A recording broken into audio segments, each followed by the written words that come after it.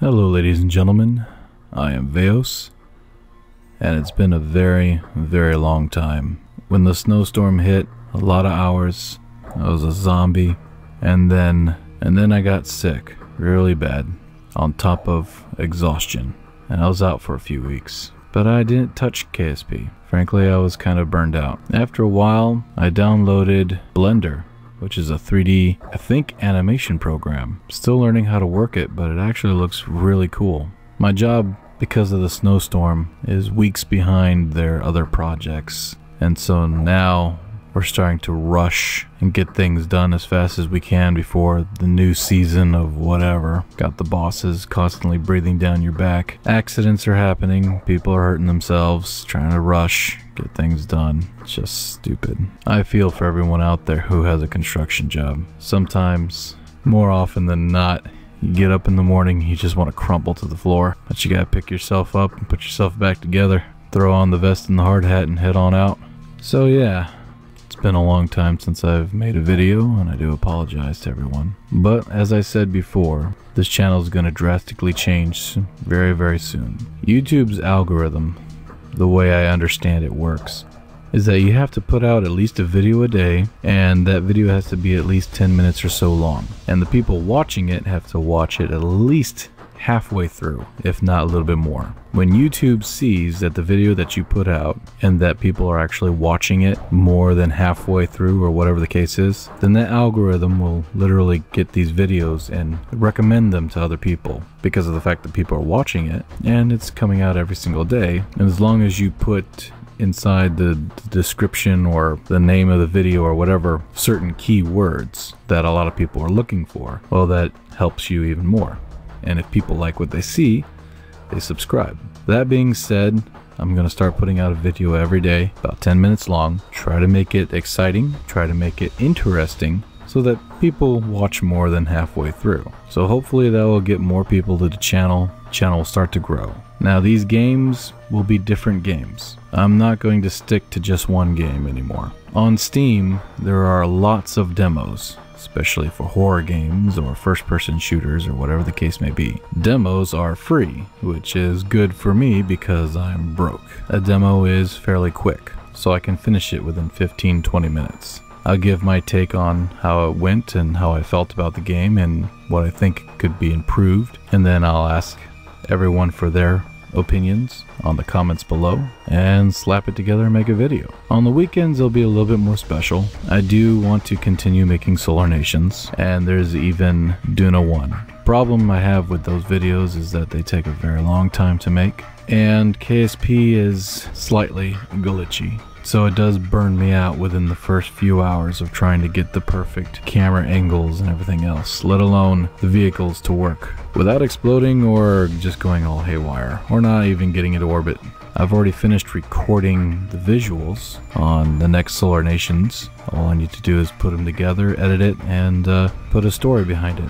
As for Duna 1, because of the fact that it takes a very long time to make, it is going to have to be on special occasions. I'll make a good 30-minute video and maybe release it on holidays or something of that nature. Make some more teaser trailers, throw them out there.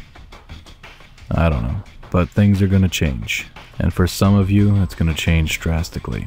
I want to put this out there right now, is that I apologize to all of you who came here for strictly KSP content. I've been doing this for almost 3 years. Even the console version of KSP, from what I've read, is glitchy. It's not really doing very well. I'm not saying that KSP is dying, I'm just saying that I think its glory days are just about over. And it's very possible it could become one of those oldie goldies 10, 20 years from now. People who remember it are still playing it. That's if something similar to KSP doesn't come out and proves itself to be better, which is possible. I guess you're all wondering what the heck it is that's being built behind me. Well, it's a rocket SSTO, or SSRT. Something I remember seeing when I was younger, and I really liked it. Just basically really powerful rockets, a whole lot of fuel, get it up there, come back down. Something I wish we could build today, but I don't know. I guess nobody really wants to spend that kind of money. Everybody's hoping for the Skylon to be the first SSTO and all this other good stuff, but we're pretty strong with rocket technology right now. it's kind of hard to think about why can't we make something like this. I thought it was a pretty cool little craft that I put together. Brings up about 36 tons. I didn't use an orange tank because it was too tight for the container space that I had for it. So I just put 2 tanks together and slightly squeezed them together just a little bit so I could get some clearance in that cargo bay. Works really nicely, but it's still just a test craft, so no downloads. It's just a test craft. Really doesn't even have a name. And after working on it for this video, I probably won't be working on it for a while until I find time. So yeah, if you have any questions, please don't hesitate to put your questions in the comments below. I want to also apologize the fact that there's been plenty of videos before this one where everyone has commented or asked a question, and I had really no time to look at them or answer them. So I'm going to do my best to answer any questions you have in the comments below. Some of you may already know about this, but I'm discontinuing the Patreon account, not because of the fact that there wasn't enough supporters. There was plenty of supporters, and I want to thank you guys so much from the bottom of my heart. Your support was amazing, is amazing, but I want to try to stray away from that, only because of the fact that Patreon, when it comes time to do our taxes, is a little tricky, almost to the point where it's kind of scary tricky. So I'm not going to get into any details, but it was an eye-opener. Patreon is ran by a small group of people. Even when they talk about it, they don't really want to get into taxes. They keep on shoving it into your face that, hey, if you want to do the whole taxes thing, go to a tax professional. We're not responsible for nothing. We'll give you a little slip right here to help you figure out how much you made, but other than that, we pretty much wipe our hands clean of you when it comes to IRS and taxes. And it's like, whoa, well, gee, thanks for the support.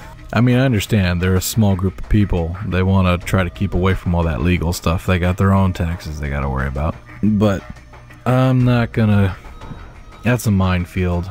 I think I'm gonna try to shy away from that. So instead, I'm gonna look at YouTube. I'm gonna tie my account, either bank account or PayPal account or whatever. Try to tie that account in with monetization, and I'm gonna start making my money that way. I mean, YouTube is a huge corporation, huge company, probably, and I'm just guessing. I could be dead wrong, but there's probably more support when it comes to trying to figure out your taxes and how much you owe and how that all works. And if they don't, well, just gonna have to suck it up. So Patreon is no more, or at least I hope it's no more. It was really interesting how you're supposed to cancel your Patreon account. You're supposed to email them at a certain email account, tell them that you want to cancel it, and they'll get back with you within 3 weeks. Some weird thing like that. I don't know. But anyway, so this kind of thing where I'm going to start putting out videos every day is going to start pretty soon, within the next week or two. Hopefully I'll be able to finish up Solar Nations within the next week or two as well. Alright everybody. So again, I want to apologize to everyone out there who expected this channel to be Kerbal Space program content forever. I understand completely. If you want to unsubscribe, it's okay. I understand. It's cool. Hopefully maybe one day you'll come back. For those of you who want to stay with this channel, all I can tell you is buckle up. It's going to be a rough ride until I get it right, that's for sure, but it's going to be fun. Alright, here we go. In 3, 2, 1.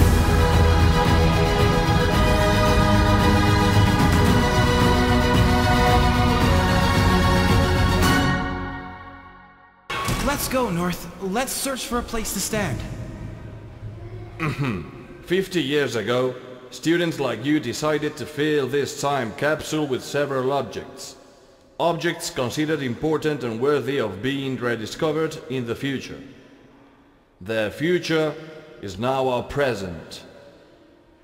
Plus, there are slides that show how the school was like at that time. It was a bit less messy, of course. When we discovered the slides, there was a note saying, "The greatness of a school comes from its students and teachers. This is dedicated to them."